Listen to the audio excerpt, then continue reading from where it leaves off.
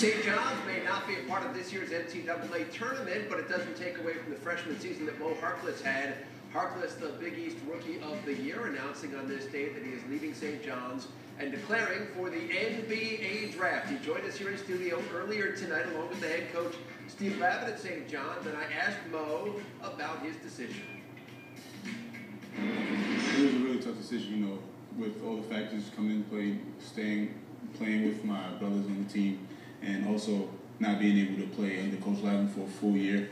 And, you know, it was really hard, but ultimately, my coaches and my family, we came to a conclusion. I would imagine you've had some scouts in the NBA tell you you're going to be a relatively high pick. I've heard anywhere from 13 to the mid-20s, and, you know, that definitely played a role in my decision because it's a great opportunity and it's really hard to turn something like that down. The key is really Moe making an informed decision. You know, he wants to take that step, but having been in this business 25 years, you want to make sure that he's getting the right information because it's a decision that affects the rest of his life, and you want to make a choice that you're going to be comfortable with and confident in that decision. And clearly, he's ready for that step. What was your headline from this opening week of the NCAA tournament, especially when it comes to the Big East?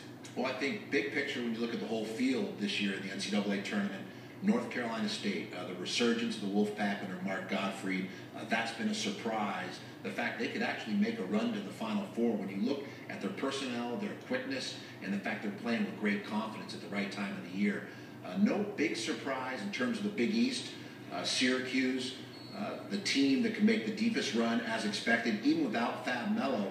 I think people are getting an appreciation for their talent level, the firepower, and of course a Hall of Fame coach in Jim Boeheim. I'll leave you guys on this. How much, Steve, are you going to miss this guy next year? Well, the good thing is we've developed a friendship, so you know we'll be in touch for as long as we're on this planet, and I'll be following his progress because I know he has a bright future, and he cares about St. John's as an institution.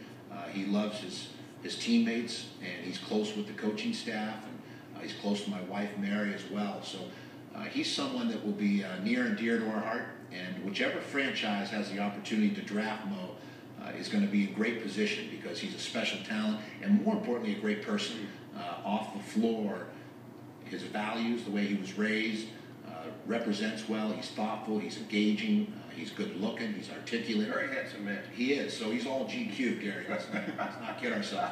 Very down. He'll be making a run at our jobs down the line. I would imagine so. It is the head coach at St. John's, Steve Lavin, Moe Harkless, on his way to the NBA. All the best, Moe. Thank you. Good to see you, Steve. Good to see you.